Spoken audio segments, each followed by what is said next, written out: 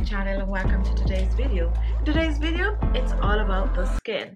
We are going to brighten, we are going to lighten, we're going to get rid of pigmentation, and we're also going to get rid of fine lines and wrinkles on the skin. We're going to be making an homemade facial serum. This is a facial serum that is rich in vitamin C, and vitamin C is an antioxidant that are known to take care of all these minor skin issues such as the wrinkles and the fine lines, the hyperpigmentation, your acne scars, you name it. Now vitamin C is a very delicate vitamin, therefore you need to use it at night. So if you're looking for a facial serum that you can apply on the skin at night and wake up in the morning with naturally bright glowing skin, then this recipe is for you. So do not click off, continue watching.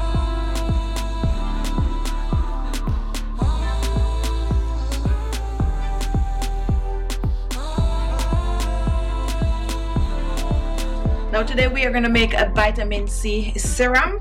What I'm going to be using is a vitamin C powder. I'll put the link below. However, if you do not have the vitamin C powder, you can go ahead and you can use some orange peel, blend the orange peel to a powder, and then you just brew it. So what I'm going to use is about a half a teaspoon of the vitamin C powder. Pour that in. Next, I'm going to reach for some distilled water. If you do not have distilled water, go ahead and boil your water. Boil it for about 15 to 20 minutes, and then it is good to use. Now, I'm going to use 1 teaspoon of distilled water. Now, we're going to totally dilute this.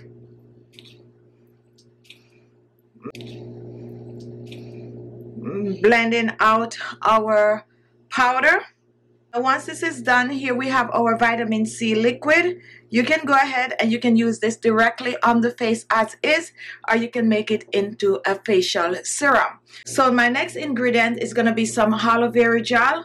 Aloe vera gel is amazing for the skin. It also contains vitamin C, but it also contains vitamin E, help to clear pigmentation, and it makes a perfect addition to your vitamin C powder. So we're going to use a tablespoon of the aloe vera gel, and we're going to pour this in our vitamin C powder mixture.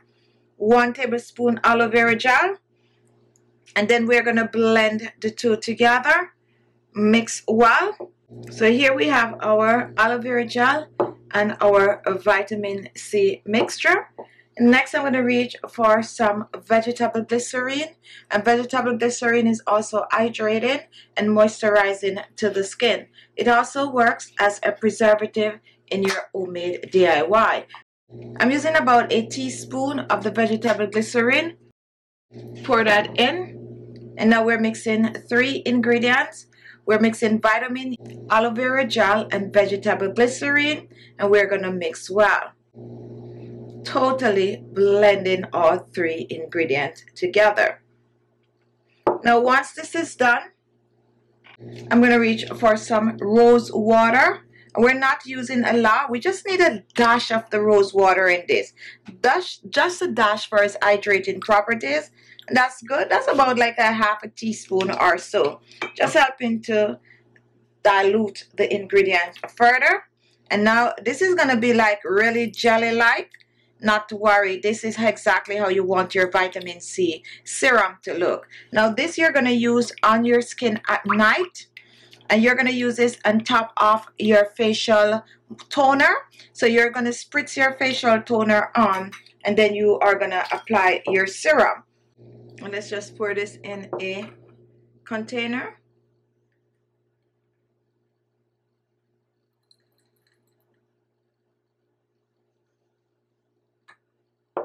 There you have it, your quick and easy vitamin C serum. Now to use the serum, guys, you just need to take a little of the serum, apply it on your face, and you are going to massage this on your face.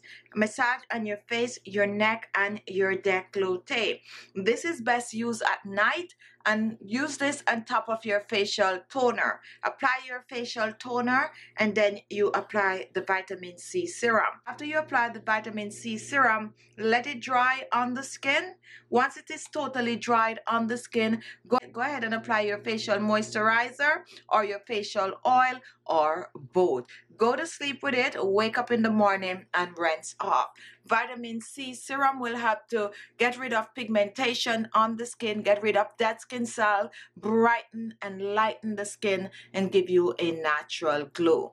No need to store this in the refrigerator, store this on the countertop. When it is done, go ahead and make a new batch.